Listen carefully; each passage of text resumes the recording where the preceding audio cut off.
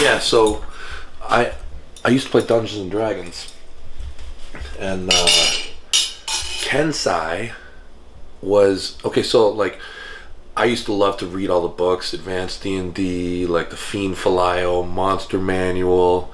Oh, they had the Gods book, like you know, and you could see how strong the different monsters were, and you could all sorts of different kind of like rules to how to play.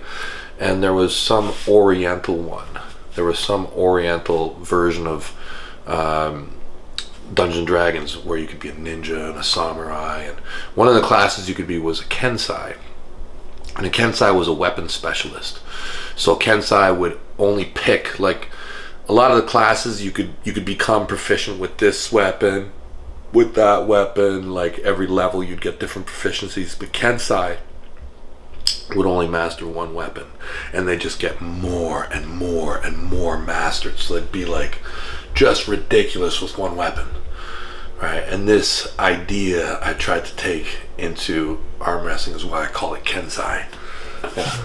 And you know, you walk, permitted activities in Kensei: walking, loving, and fighting, eating and resting.